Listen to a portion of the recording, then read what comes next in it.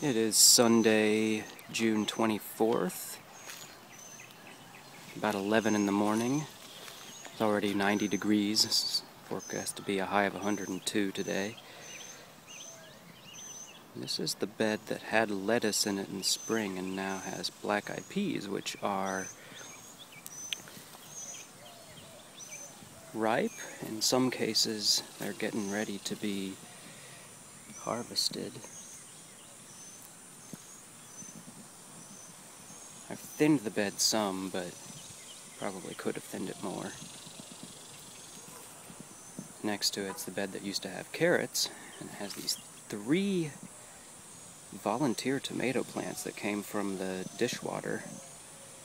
And in the last week or so, since the carrots are long gone, I have transplanted in these peppers, although I think a couple of them, I think this one is some sort of a tomato variety. And another bed that has some new transplants. It used to have cabbage and broccoli, which went to flower very quickly and didn't get eaten at all.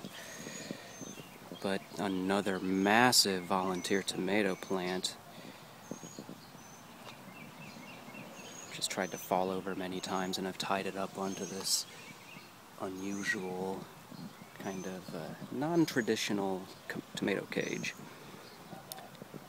Here's another tomato that I recently transplanted. This is where the beets used to be, and another volunteer tomato in there. The rest of that bed has some very brown, almost ready to harvest cilantro, ready to harvest the coriander seeds. And then parsley, which is still good, hasn't needed much water at all. Here are the squash. I think this yellow squash here might have the worms into the roots. There was another one in the same mound that did. I couldn't bear myself to thin the mounds. That squash has never produced anything yet, but the cucumber next door is doing well, and I've already harvested a few from it. Here's a very unusual shaped one.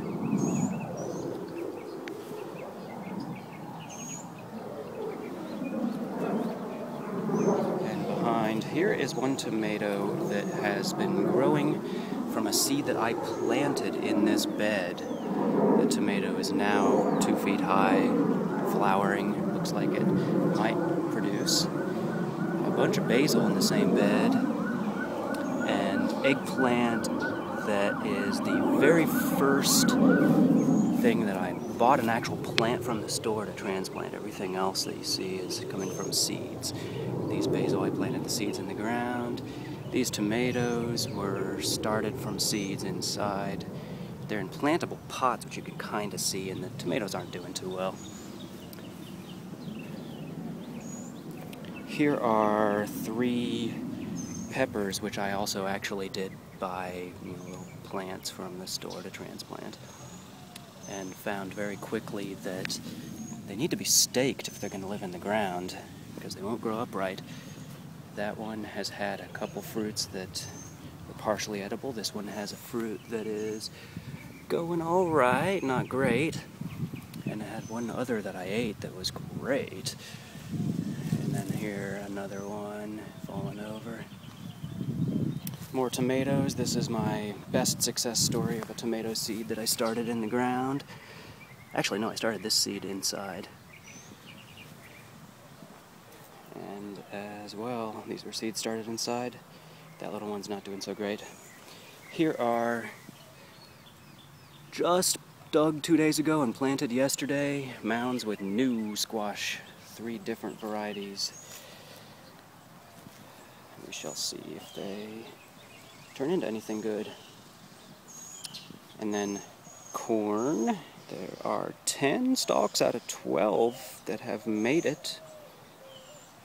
And I'm considering planting a second planting of corn to get a second crop later on.